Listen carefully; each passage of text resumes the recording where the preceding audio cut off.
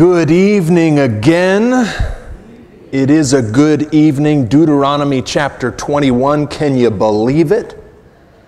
Wow, I gotta blow the dust off Deuteronomy. It's nice to get back into the swing of things, the routine. 1 John, I'm looking forward to this Sunday, verse by verse. Deuteronomy, Wednesday night. Boy, we've had a lot of things going on. Praise God. I pray you are busy about the Father's business in your own personal life, if you're not busy here with us. Amen. There's a lot to do because our Lord is coming quickly. Amen. What are we doing in Deuteronomy? You might be wondering tonight. Amen. It's written to Israel. It's repeating, a recital of the law. What are we doing in Deuteronomy as New Testament, New Covenant Christians? Well, if you're flipping to Deuteronomy for the first time tonight, be blessed. God is teaching His people. Moses is pouring out his heart as a pastor, as a mediator, as a father, having walked with Israel their entire journey, both the good parts and the not so good parts. Amen. So he's pouring out his heart, instructing Israel as they're preparing to enter into the promised land, how to live well, how to walk well, how to enjoy the life that God has given and is giving His people. The inheritance, the blessing, the directions are all in Deuteronomy. Amen. If you've been with us, you know that, and you should be saying amen really loudly. Amen, and amen. The directions on how to, walk in God's blessing. And we have seen along the way so many very practical applications for our Christian lives today. And so it's just a blessing, even in a chapter as weird as 21. You've had like 6 weeks to read this ahead of time, right? Right? That's a church joke. Read ahead because you always know where we're going to be as we study verse by verse through the Scriptures. But as we've had a long time to read chapter 21 of Deuteronomy, I'm sure you know it quite well, but we'll study it nonetheless. Pray for us. We're so excited that finally, it's been 10 months since we've moved into this new facility and we're continuing to make it home. Our hearts are set, are fixed on those who aren't able to come, those who are still sick at home. I pray you never forget their faces, but so they can stream the service live with us. And so pray for that. Very soon, we pray, we'll be able to do that. Who's seen the new website? Raise your hand, nice and high. It's awesome. If you don't think it's awesome, just, fill out a comment card and give it to Pastor Tony after the service. I think it's wonderful, but keep all that in prayer. Let's go to the Lord. Father, we thank you for your word tonight. It's just good to be back, Lord, just a regular routine of things. We thank you for the Wednesday night crew. We pray that as, Lord, consistency is seen, that this group would grow back up, Lord, that your people would come to seek you midweek, that they'd come to spend time with their brothers and sisters, Lord, and find connection and support and fellowship. Accountability, God. We pray that those who are here tonight would start tapping people on the shoulder and saying, I'm coming to a Bible study tonight. We're in Deuteronomy. What? That's weird. Yeah, come check it out. Lord, grow back up Wednesday night and just increase, Lord, the good fruit here. Lord, as we look toward children's ministry just beginning again on Wednesday night, and just lots of good things as we come out of the summer. Lord, into the fall, the winter, the new year. God, just bless Wednesday night. Bless our ears. God, touch our hearts, give us a focus for this time, we pray. And above all else, just increase our hunger and thirst to hear the voice of your Holy Spirit. God, this isn't an intellectually stimulating time. This isn't just an emotionally moving time. This is, Lord, precious space and time set apart to sit at your feet, to hear and receive your word, to be built up, to grow, Lord, and to go and do what you've called us to do. And so grow us tonight. Lord, would you receive, God, all attention and focus, and would we leave with, Lord, a lot of what you've said, Lord. We're looking forward to it, so we've got our pens and pencils and some paper or a bulletin, Lord. We'll write in our Bibles and take some notes, God, but we're ready to hear your voice. Lord, we're here for you. Come upon us. Bless your people, Lord, the people that you love enough to give your life for. Bless these saints. Bless your sheep. Feed them tonight. Be honored and glorified. In Jesus' name, let's say together, amen, amen. Verse 1, chapter 21, book of Deuteronomy. Moses is just continuing on, rattling off the law, seated in front of some 2 to 3 million people, and it's amazing they can hear him without a microphone. He says this, verse 1, chapter 21, if anyone, if I were you, I would underline anyone, if anyone is found slain, lying in the field, in the land which the Lord your God is giving you to possess. It's not yours, it's His. He's giving it to you, and there's some accountability required. We can relate to that, I pray, as God's people today. Moses says, if anyone is found, a dead body, slain, lying in the field, in the land, not yours, the land which the Lord your God is giving you to possess, and it's not known who killed him, here's what you do. Then verse 2, your elders and your judges shall go out and measure the distance from the slain man to the surrounding cities. Why? We're establishing jurisdiction, as it were. You can write that down.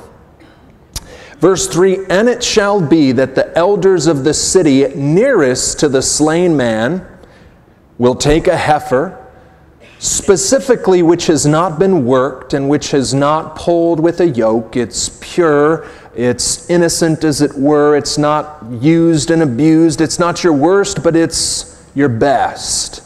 The elders, verse 4, of that city shall bring the heifer down to a valley with flowing water. We'll see why that's important in a moment, which is neither plowed nor sown. And buckle your pew belts, they shall break the heifer's neck there in the valley. They shall kill it. Verse 5, then the priests, the mediators of the old covenant at this time, the priests, the sons of Levi, shall come near, for the Lord your God has chosen them. And we've discussed why previously. He's chosen them to minister to Him and to bless in the name of the Lord by their word. Every controversy and every assault shall be settled. They're the ones that God has chosen to stand before Him on behalf of the people. They're the ones who stand before the people on behalf of God. Here's what they're going to do. Verse 6, all the elders of that city nearest to the slain man shall wash their hands over the heifer whose neck was broken in the valley. Then they shall answer and say out loud, our hands have not shed this blood, that is of the person that they found, nor have our eyes seen it. I love verse 8. Provide atonement, O Lord. Underline that. Provide atonement, O Lord, for your people Israel, whom you have redeemed, and do not lay innocent blood to the charge of your people Israel. And God says through Moses, listen, and atonement shall be provided on their behalf for the blood. This person who was killed, who was murdered, as we'll see shortly. So, verse 9, you shall put away, I would underline this too, so you shall, by doing so, you shall put away the guilt of innocent blood from among you when you do, underline that too, when you do what is right in the sight of the Lord. Amen? If anyone's found slain, not by natural causes, but it's obviously murder. We've covered this previously. In fact, we'll reference Numbers 35 in just a moment.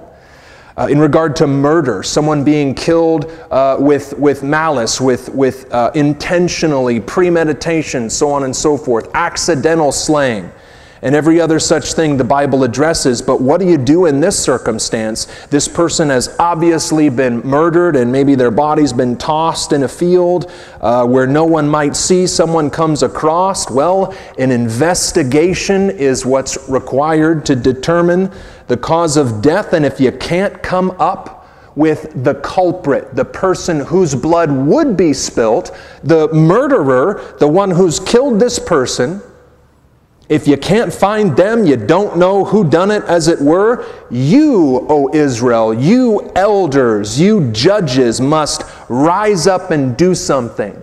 For firstly, and I like this, God says if anyone is found slain, every single life is precious to the Lord our God. Isn't that great?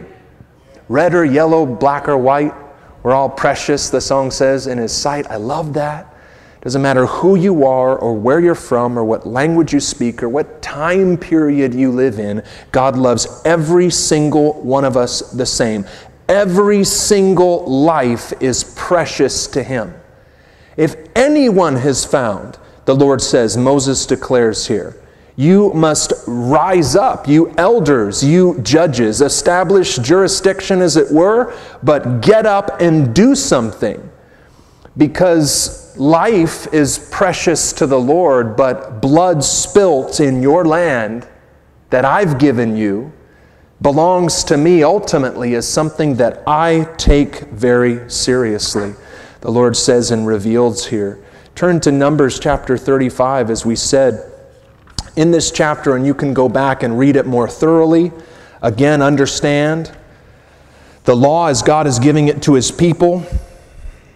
But in regard to, as we said, murder, both premeditated murder, accidental manslaughter, the Lord says you need to deal with this because it's serious to me. The Lord tells them what to do, but we read this in verse 33 of Numbers 35. By obeying me, by doing what I'm telling you to do in regards to when someone dies, so you shall, read it with me, so you shall not pollute the land where you are. He says, for blood defiles the land, and no atonement can be made for the land, for the blood that is shed on it, except by the blood of him who shed it. Therefore do not defile the land which you inhabit, in the midst of which I dwell, God says. For I, the Lord, dwell among the children of Israel. You've got to take death, in this case murder, very seriously. Because you're my people. I dwell in the midst of this nation. There's a lot of parallel that could be made for we Christians, not necessarily Americans, but we Christians today. For we are the community of God. We are the church, the bride, the body of Christ. We are the kingdom of God, as it were. Even still, there's a coming kingdom. Let's not confuse that theology. Amen? So God says, I take this very seriously. So you elders, He says, verse 2, you judges, get up and do something. And this is what you're to do. And I just like that. Press the pause button for just a minute. I just like these elders. I like these judges. Verse 2 and verse 3 and 4, and they're still around through the rest of the section. If it's in your area, if you see that something has happened and you're an elder, you're an older person in the Lord, you've got authority, you make judgment calls in regard to certain situations in other believers' lives, get up and go fulfill your responsibility. I'm glad we're starting what do I call it? I love the name of it, that 50-something ministry. What is it again? One more time? Prime timers. I love that name, prime timers. You prime timers. It's prime time to come together and start serving the Lord. Why? Because most of you in that category and in this fellowship have been walking with the Lord for a while, and you have opportunity. More than that, you have obligation to serve the Christian community. What are you in church to do if it's not that? Amen? You elders, you mature individuals, I just like that. If that's you, you better be doing something. Amen? An opportunity is going to arise. The Lord is going to call upon you, and you're going to engage in service. Probably not this specifically, but amen? And did you read this with me? Probably not this specifically with the heifer and all that, as we'll see in a moment. Not exactly, but something in a New Testament, New Covenant sort of scene and setting scenario. But the elders, the judges, are to rise up. They're to go out and establish whose opportunity it is to serve. They're to bring the heifer down, slay it sacrificially. And because the Levites, the priests, the sons of Aaron, are the only ones who can administer a sacrifice to God, they're involved also. And I just like this. I like the seriousness in which Israel is taking, and God is telling them to deal with their sin. Every single sin is a serious issue to God and to Israel. And if they did, we read that twice in this section, if they did what the Lord would call them to do, does and did call them to do, then God's blessing would be with them, as we'll see shortly, and the blood will not be required of them because they did nothing, and all because they took sin seriously. I like that. That's important for our generation, as we'll see again shortly. If they did what God called them to do, and yeah, it took work and it took sacrifice, literally. But if they did what God called them to do, then the guilt was covered, the sin was dealt with, and God's blessing would remain upon the whole land that He had given to them. All because they took sin seriously. They were to sacrifice, as it were, this young heifer. The priests were to come and facilitate the process. All the elders, verse 6 of that city, shall answer and say, and this is good for a devotion tonight, tomorrow morning. Give it a little more consideration. They shall answer and say, our hands have not shed this blood, nor have our eyes seen it. We don't know what happened, but we're taking this seriously. Oh God, through this sacrifice that You've provided, that You've pointed us to, provide atonement, O Lord, for Your people Israel. We have investigated this situation, but we couldn't uncover the culprit, the murderer, and so therefore we're innocent of this crime. Don't judge us because of the blood that was spilt on our watch, in our house, on Your land. Cleanse us, O Lord, from our sin. We take this seriously. We take responsibility because this is our house, this is our community, this is our country, this is Israel. We've sinned. Thank You, Lord, that You've provided a substitutionary sacrifice to pay the price for this sin. We're cleansed. Even though murder's taken place in our midst, we're cleansed because, God, You've been faithful. You've been merciful. And this animal's paid the price for that sin. Provide atonement, O Lord, through this sacrifice that You've prescribed us to make. 2 points, if you'll write them down. Really important for us. Firstly, only God can provide atonement. Isn't it interesting, the deals that sadly we make with God in regard to sin? Oh God, we say sometimes, foolishly, hopefully in our past and not our present, amen? We try to make deals with God in regard to forgiving, pardoning, atoning, cleansing us from our sin. I'll do this or I'll do that, or God, give me this, but don't, give me that, spare me from the other. It's important that we note here, only God can provide atonement. And with that, atonement is only provided by a prescribed method or means. And that is recognizing that God is the only one who can forgive sin. God is the only one who can provide atonement. God is the only one who can say, I accept that. I forgive you. That covers you. Or in our case as Christians today, that sacrifice washes away your sin completely, entirely. God is the only one who can provide atonement. Not a priest, not a pastor, not another Christian. Do you think, God will forgive me? And sometimes people say in the kindness of their heart, they're trying to spare the feelings. Yeah, I bet He will. We get into trouble. I've done that. Only God can provide atonement, and atonement is only provided by a prescribed method or means. And that is here substitutionary sacrifice, but not whatever Israel could find or whatever they came up with or whatever another person might tell them to do to make up for their wrong or their sin. God says, this is the only way you can atone for sin in my country.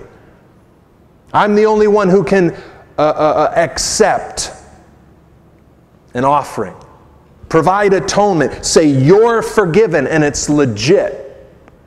And this is the way, substitutionary sacrifice. And we've talked a lot about the Old Covenant. We've talked a lot about the blood of bulls and goats. I mean, all the way, Leviticus, what did I say? Exodus, Leviticus, Numbers, Deuteronomy. We're rehashing some of these things. We've gotten to know, especially in Leviticus, the symbolism behind substitutionary sacrifice. And God said it from the start. The blood of bulls and goats cannot take away or remove or cleanse sin. But it's important to understand the precedent because it points to Jesus Christ. How would the concept of a substitutionary sacrifice of one, our Savior, Jesus Christ, how would that concept ever be understood if not for the Old Testament, the Old Covenant, the law, and substitutionary sacrifice? God's people, and even we as God's people, were well prepared to embrace Jesus Christ. There He is, John the Baptist said, the Lamb of God who takes away the sin of the world.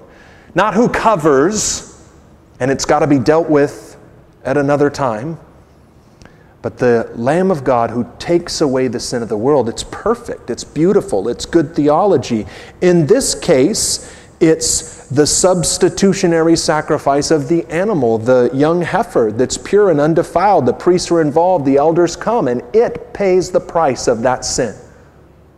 Ignorant or otherwise, it pays the price. Its death covers that sin, in which no one knew who to blame, who should suffer, who should pay the price. That animal paid the price for the sin, and God could provide atonement for His people and say, yes, I will accept that. For we Christians, and of course today, the new covenant, the new deal that God made with mankind, the old one is dead and gone. Good luck if you try to pursue any works-based atonement for your sin today. It doesn't work anymore. Read the book of Hebrews. Amen? Listen to the messages. They'll be up on the website, I'm sure, at some point, as we recently taught through it. But in the new deal, a better covenant God made with man, it is the blood of Jesus Christ, the substitutionary sacrifice of Jesus Christ, the Lamb of God who takes away the sin of the world, that God says, all right, okay, I accept that. Your sins are atoned for. You are cleansed. You are forgiven. But nothing else will do. Amen? I like how seriously God is teaching His people, telling them to take their sin. This is vital for us today. And look at it negatively, if you would, for just a minute. Not doing what God told them to do when there is no atonement for sin, judgment is on its way. Not only is the blessing of God removed, but judgment is on its way. And we've covered this in many places in our study, our journey through these 5 books of the law thus far. Judgment is being stored up. Judgment is on its way, both individually and nationally. And that's why Moses is teaching. That's why these things are written. When you get into the land, do well. This is how you enjoy the life, the land that God is giving you, by taking sin seriously. If you do, you'll be blessed. If you don't, then you will not be blessed, and judgment is coming. For me personally, nationally, for the nation of Israel, and I think that still applies to us today. Take sin seriously. Come in the way that God has prescribed that we come. He's the only one that can provide atonement for sin. Say, yes, I will forgive. I am God. I am the Almighty. I will pardon your sin. I will forgive you by these means. And for us, we look nowhere else than the person of Jesus Christ. Amen? So So an interesting passage, very relatable to us today. Verse 10, this is another fascinating passage, and I wonder if you had some discussions about this as you read these things over in preparation. 6 weeks at least of probably not that long, preparation for Deuteronomy 21. This is interesting. Read with me now. Verse 10, Moses continues, God says, when you go out to war against your enemies, and they're about to, and the Lord your God delivers them into your hand, and you take them captive. I just love that statement. Pause there for just a moment. I love that it's a when. It's just beautiful to me. Amen. When you go out to war against your enemies, and the Lord your God delivers them into your hand. When the Lord your God, it's going to happen. It's a guarantee of God. And relate that to this first section. Take this writing in context. God says, when you take sin seriously, you're going to walk in my blessing. This is the general, write that down, the general guarantee of God. And it's the same for us. Generally speaking, when you take sin seriously, when you're walking with the Lord appropriately, when you're abiding in the vine, when all is good as it pertains to what the Word of God says with your life as a Christian, then the general blessing of God is going to fall upon that life. It's a beautiful thing. It's a beautiful thing to be in the world but not of it at all. Can you relate to that? Do you know what that's like? We live here. My address is, what it is here in the world. I'm in it, but I'm not of it. I don't look anything like it. I have skin on, those kinds of things. But I don't exactly talk the same. I don't sound the same. I don't do the same things that the world does and says it's okay. I take the law of the Lord, I take the Word of God seriously. And when that's the case, well, the general blessing of God falls upon our life. Specifically, individually, God does different things at different times, doesn't He? Look at Job. Jeez. But God was doing something specific for a reason. It was a season in this guy's life, and the same is true for we Christians. We're not teaching a health and wealth and prosperity kind of theology here. There's a general blessing, a guarantee of God. I'll be with you. I'll go before you. I'm going to fight for you, take care of you, protect you. Didn't Jesus say every one of those things to His people? He did. Generally. Specifically, well, God may be doing something in your life. And if that's the case, hang in there. Continue to take sin seriously. Continue to walk obediently. And like Job, you'll come out the other side and you'll be so much more blessed than you were before. Amen? When you go out, the Lord says, to war against your enemies, and of course, the Lord is faithful. The Lord your God delivers them into your hand, and you take them captive. Think this through. Paint the picture, tell a story, watch a movie in your mind for just a minute. And you take them captive, and you see among the captives a beautiful woman and desire her and would take her, dudes, for your wife. Here's what you do. Then the Lord specifically commands His people, this is the law of God for Israel, then, if this is you, O fella, O dude, then you shall bring her home to your house, and she shall shave her head and trim her nails. She shall put off the clothes of her captivity, remain in your house, and mourn her father and her mother, because no doubt they're dead, they were killed in the battle, a full month, 30 days. After that, you may go into her and be her husband, and she shall be your wife. And it shall be, verse 14, if you have no delight in her, after that 30-day period of purity, as it were, we'll get to that in a minute, then you shall set her free, but you shall certainly not sell her for money as a slave. You shall not treat her brutally, because you have humbled her. Interesting. Firstly, consider the history.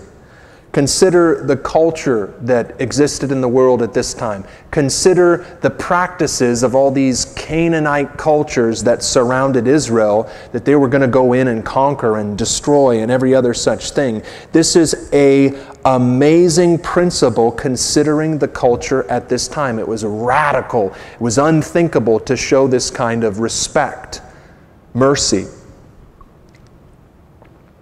As we'll see shortly. You've seen, no doubt, a war movie or two, fellas, in your time. Maybe you ladies too, I don't know. But of course, you can imagine, if not, the culture at this time, very barbaric. Men wreaked havoc, took what they want, killed everyone they could. I mean, it was a brutal time period.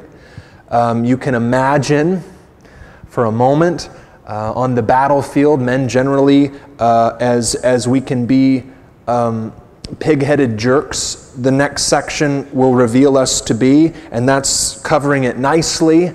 Rape, pillage, destroy, murder, take captive women to be slaves at best, let alone oftentimes what would go on at worse.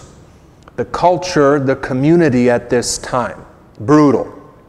No one would ever think of doing what God is commanding His people to do here. This is what the world does, but this is not what you're going to do as my people. You're going to do things a little different. If you're out on the battlefield, you take captive some ladies, as it were, you see a beautiful woman, and you would like to marry her. Here's how you go about that process. Nothing else is permitted. And if this is the case, here's how that relationship, that marriage, will find the blessing of God. Assuming, I'm sure, that she's willing. She's about to have to shave her own head and trim her nails and so on and so forth. So maybe that's an assumption on my part, but I see that here. Crazy as it may seem, it may have happened. History doesn't tell us for sure. But assuming that she's willing, you shall bring her home, verse 12, to your house, and she shall firstly shave her head and trim her nails. She's to be purified. God goes on to say that she's to be humbled. And in essence, this represents a fresh start. You know, the past is gone. Things are starting afresh and anew right now. So firstly, she's to be purified, as it were, humbled. Secondly, we see here, she's to shave her head, trim her nails. She shall, verse 13, put off the clothes of her captivity. She's to have a change of allegiance, as it were. Her identity previously is gone, and she's now an Israelite. She's one of the chosen people of God. There's a change in allegiance, as it were. Secondly. And then thirdly, and this one's important as well, I think, she shall mourn her father and her mother 30 days, a full month. There's to be a break from the past relationships, the past associations that she's had. If she's going to start afresh and anew and become a citizen of Israel, this country, this community, grieve for this time period, a full month, 30 days, and that's important. And after that time, the Lord says, 30 days of purity, and it's important that we understand this here. After 30 days of listening to her mourn and grieve and wail, that's kind of a dude joke, a fella joke there. Very quiet. After 30 days of grief, she's mourning her family, her parents, whatever the case may be. After 30 days of purity, after 30 days of grief and mourning, if you still so desire to make her your wife, you may then do that. And I like this. That will help you determine compatibility, as it were. I like that. Take 30 days, the Lord says. 30 days of purity. She's got a process she needs to go through. That's healthy and important for you. And if at the end of that time, if you determine that you'd like to go through with this wedding, 30 days of purity, determining compatibility, well, go for it. She can be your wife, you shall be your husband, and it's all good, as it were. But if you change your mind, verse 14, here's what you're to do. You're to set her free with dignity. And the Lord says specifically here, set her free. You certainly shall not sell her for money as a slave. You shall not treat her brutally, because you have humbled her. You've taken her through this process. And so I like that. You're to set her free with dignity. And again, the elevation of women at this time in this culture, this is unbelievable. It's unheard of that anyone would act in such a way as the Lord is prescribing His people to behave here.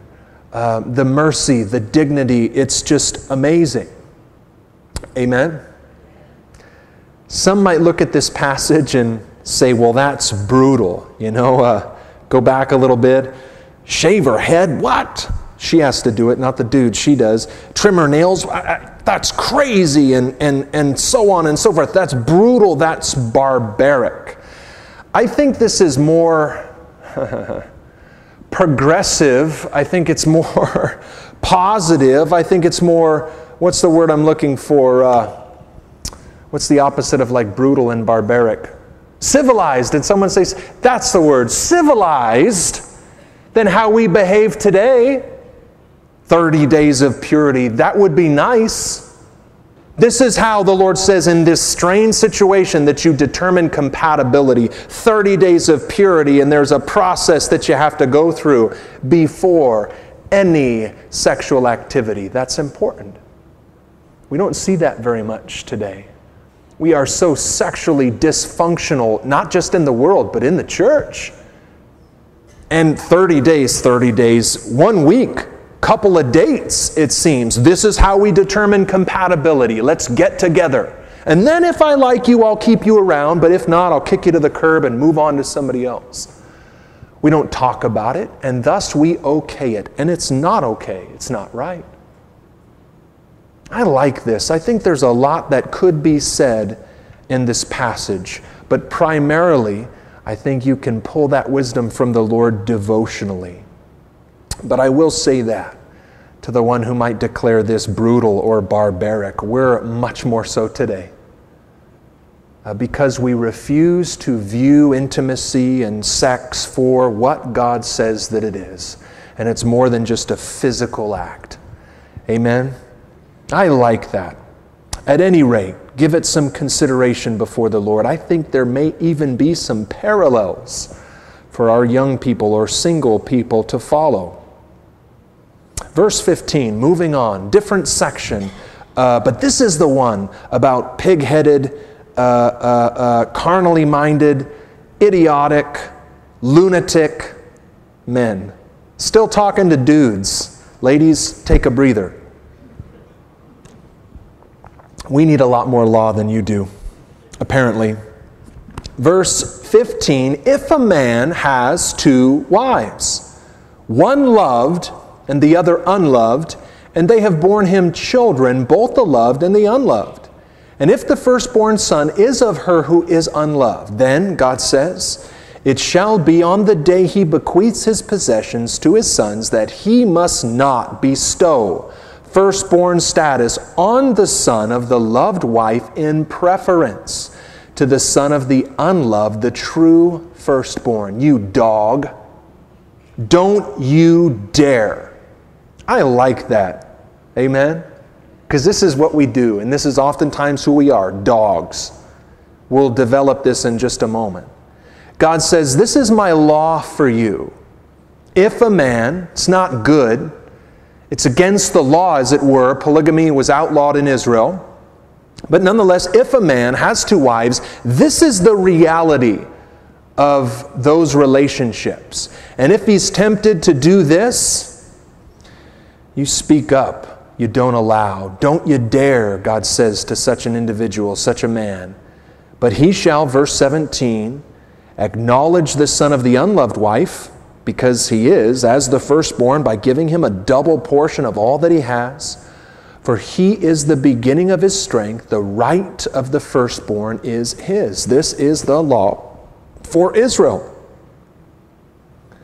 And yet, as every good law, it reveals the waywardness and pig-headedness of man.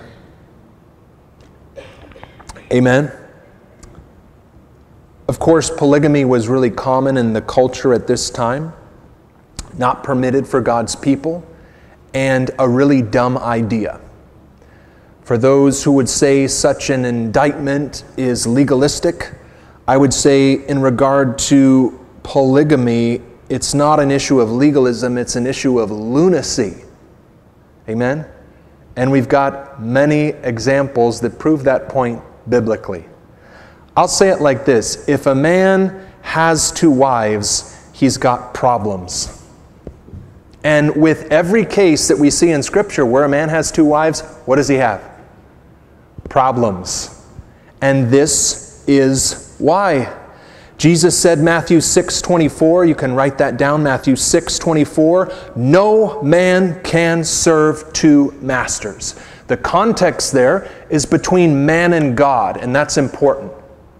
No one can serve God and mammon. No one can serve God and himself, as it were. No one can serve God and yet seek to serve himself and chase after wealth and money and possessions, and we all relate to that. The balance of, well, I got to make my retirement account or my 401k fat, and I got to work, and yet I'm here to live for the Lord, and so we're balancing, oftentimes, juggling the 2 gods in our life. Nothing wrong with money. I pray God blesses you incredibly so you can bless His ministry. Amen? Amen. Nothing wrong. But the Bible says it's a root of all kinds of evil. It's not the root. Let's not misquote it, of all evil. It's a root of all kinds of evil, and by it many pierce themselves through with many sorrows. This is a point that God makes, that Jesus said, no one can serve 2 masters. You can't serve God and possessions, God and money, God and mammon. It's not going to work. You think that it will. I do. Oftentimes we're deluded when it comes to sin. We're deceived. Surely a man can serve God and himself, God and money, God and possession. Surely we can do that. God says, no, you can't. You're either going to hate one, love the other. This is essential that we understand this truth, this theology. It's how it is in life. Accept it. Reject it at your own peril. But the same point is true in regard to marriage. Amen? Amen? If a man has 2 wives, he's got problems. Why? Because as God says, we can only devote our affection to one thing, one person. You can't devote your affection to God and to another idol.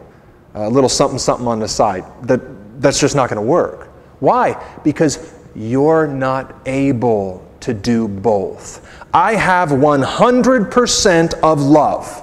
I've got a cup of love, 100%, right?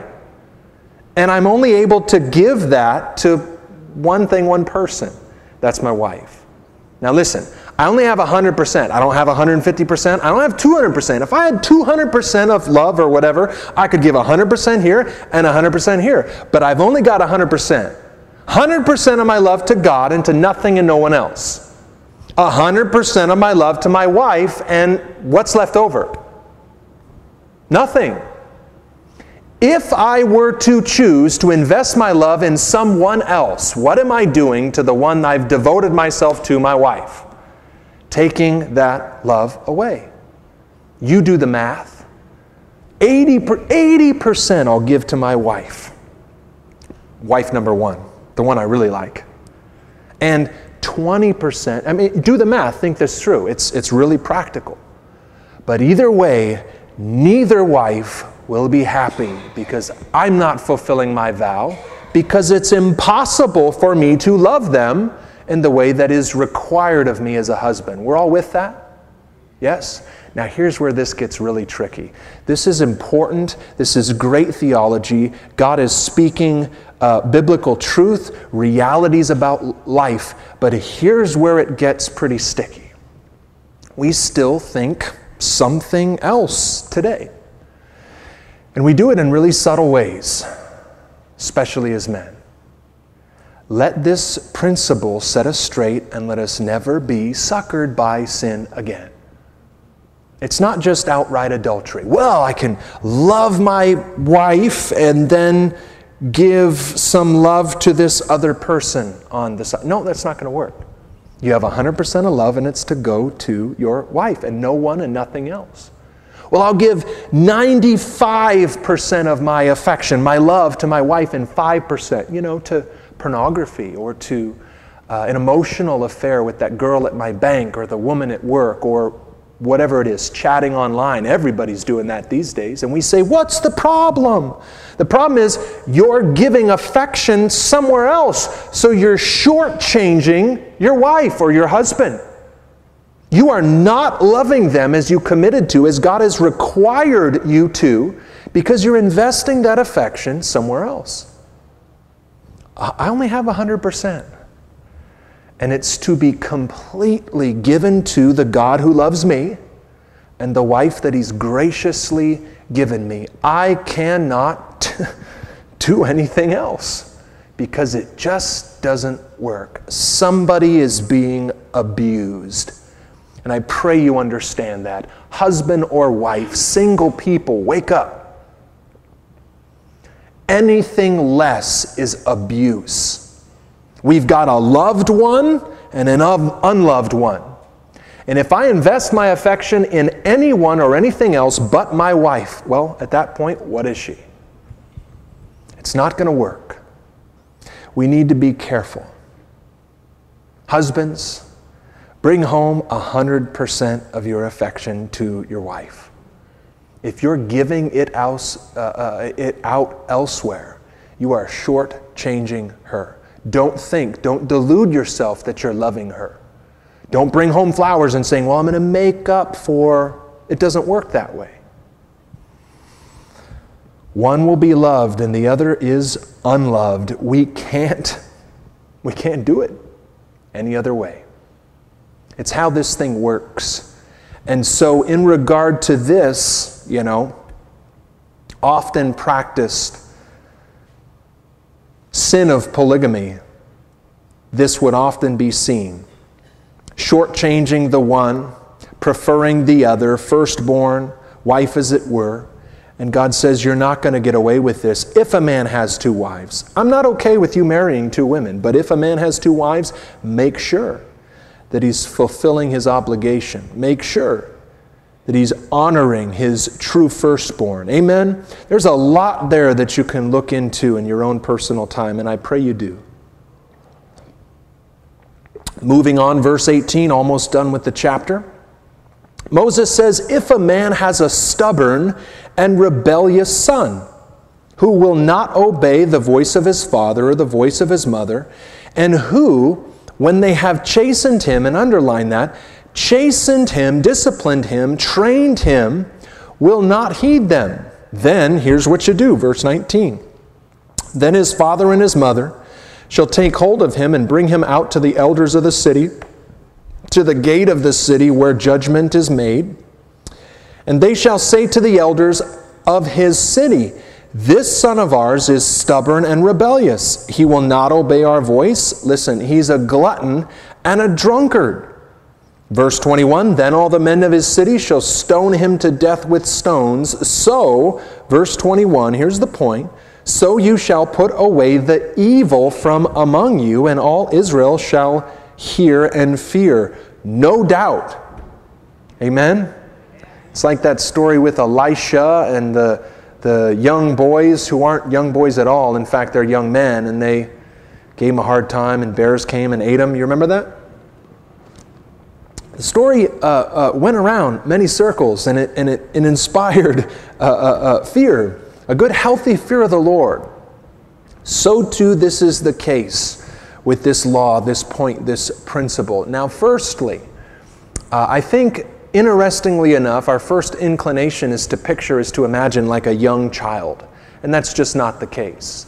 We're dealing with most likely not even a teenager, but a person past the point who has reached the age of accountability, who is able to make choices and set the course for their own life, a young adult, an adult as it were.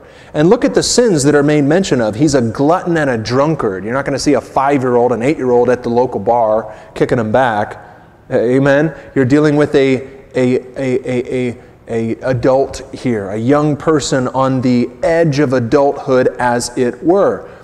Mom and dad have chastened him. It says specifically here, they've trained him, they've taught him, but he just will not heed them. He refuses to walk in the way that God has taught and instructed his people Israel. He rejects as it were, the Lord. He's to be put on trial. That's what we see here, verse 21. Verse 19.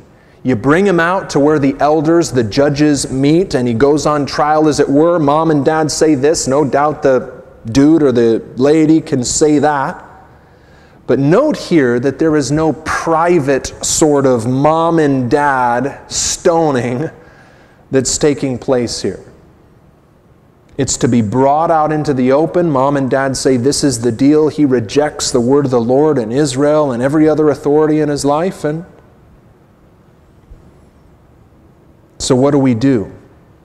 This is an issue, and write this down if you would, an issue of community preservation, not of parental frustration. You better be careful, Johnny. I'm going to bring you out to the elders and they're going to stone you. It's an issue of community preservation, not parental frustration. And interestingly enough, as you look into the history of Israel, and there's a lot there, tradition teaches us that this was a law, a principle, a policy that was never really enacted. Quite possibly, as it's said here, that it was enough of a deterrent to avoid this at all. And I thought that was kind of interesting. But if this is the case, they decide not to do as God has told them to do. They're going to go a different way, do their own thing. Well, here's what you do. You remove that cancer from the community. The rebellious one, the defiant one who says, I'm going to sit right here in your midst and do my whatever I want to. And I'm not going to listen to anybody. You are to remove that infection, that leaven from your midst. We see much of the same thing, though a little bit different, in 1 Corinthians chapter 5 in regard to removing willful, defiant, rebellious sinners from the midst of the church. If they want to persist in that sin, you're not going to stop them, you're not to stone them, but you can remove that leaven from the midst of the church, Christian circles, because a little leaven leavens the whole lump. That's the point. And that rebelliousness, that defiance, that lack of obedience is going to spread. It's going to spread like cancer. It's going to spread like wildfire. And so it must be removed. And that's most likely the point here. Amen? 2 more verses, we're done. Lastly, Moses says, if a man, and this is interesting as well, if a man has committed a sin deserving of death, and he's put to death, and you hang him on a tree. God doesn't say, hang him on a tree. He says, if, which was common at the time, if a man has committed a sin deserving of death, and somebody puts him up on a tree, you kill him capitally, and you hang his body on a tree for all to see. It's the ultimate punishment in regard to culture or ancient Israel. It's the worst thing you could do to a person, worse than death, as it were, historians tell us. You kill the person and then suspend their carcass up on a tree for the birds to pick on and for, everyone to see. Look upon their nakedness, look upon their shame. It was humiliating, worse than death, one historian said. If this is the case, here's what I'm calling you to do. Again, the call for mercy. And this is interesting, of course, because as you know, it points to Jesus Christ. God says, if this is the case, and you hang him on a tree, his body shall not remain overnight on the tree. They would leave them there for weeks, according to culture. As far as my community is concerned, God says, his body shall not remain overnight on the tree, but you shall surely bury him that day, so that you do not defile the land which the Lord your God is giving you as an inheritance. And here's the verse. Here's the verse that Paul quotes in Galatians chapter 3, as we'll read in just a minute. Here's the reality. He who is hanged is accursed, or cursed of God.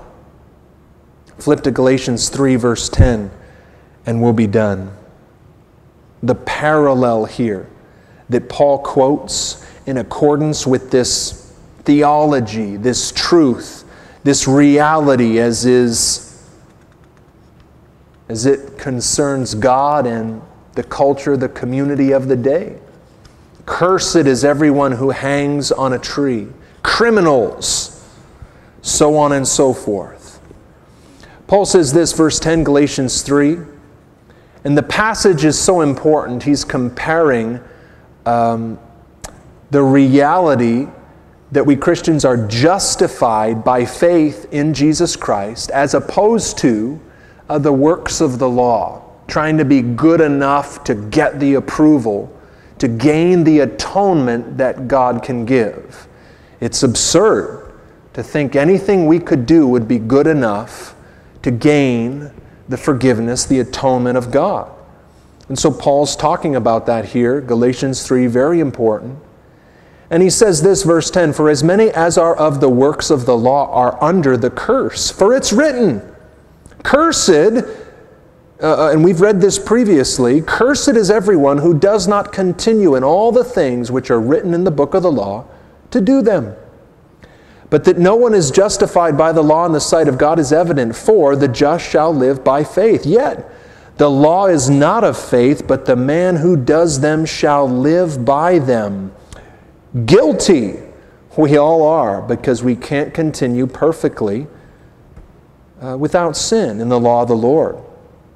Christ, we're cursed because we can't continue. Verse 13, yet Christ has redeemed us from the curse of the law, having become a curse for us. For it's written, Deuteronomy chapter 21, cursed is everyone who hangs on a tree. That verse 14, the blessing of Abraham might come upon the Gentiles in Christ Jesus, that we might receive the promise of the Spirit through what? Faith in the one who took our place and bore our curse. I'm cursed of God because I can't, never could, never will, continue in the works of the law perfectly. To miss the mark, it's called sin, and the wages of sin is death. I'm cursed of God to die. And yet, enters our hero, our Savior, the captain of our salvation. As we said previously, the Lamb of God who takes away the sin of the world. He became a curse for you and for me so that we might receive the blessing of Abraham's justification by faith in the finished work of Jesus Christ. Powerful picture, important truth. Father, we thank you for your word tonight. We thank you, Lord, for all the truth therein. Beautiful, perfect, wonderful. Lord, continue to speak to us as we give you opportunity, as we discuss these things with others, Lord. God, thank you for a wonderful evening of worship, God. Thank you, Lord, for just declaring, God, truth about life and, Lord, about, most importantly, our relationship with you in this chapter. Lord, thank you as we saw it at the beginning and we see it again at the close. God, we're just guilty, Lord, and yet you've provided the means by which we might be cleansed. But only, Lord, if we'll come to the one who can provide atonement, just you, it's just you. And we'll come with and by the means that you've pointed to, that you've prescribed. And as the book of Hebrews says, chapter 1, right there at the beginning, that God has spoken in all sorts of kinds of ways in the past, but in these last days He's spoken to us by His own dear Son. It's all about Jesus. And we're thankful for that. We're thankful for the one who hung on the tree, who hung on the cross, who bore our curse, that we might not die and be separated and be cursed of God. He took our curse, our punishment, our chastisement, the wages of our sin, upon Himself. Thank you, God, for making the gospel so simple that it's all about the Son. It's all about Jesus. Lord, help us to take that gospel tonight and just enjoy it afresh and anew. It's not about what we do, it's about what you've done, and that should compel us to do a lot for you. And help us to take it, Lord, and share that good news with those who don't understand it. Maybe they think they do, but they don't. There are so many would-be Christians bound up in the bondage of legalism. God, help us to take it and share it so simply and set them free. The letter kills, but the Spirit is life. Help us, Lord. Send us out as ambassadors of your gospel. In Jesus' name, bless your people. We say amen and amen. God bless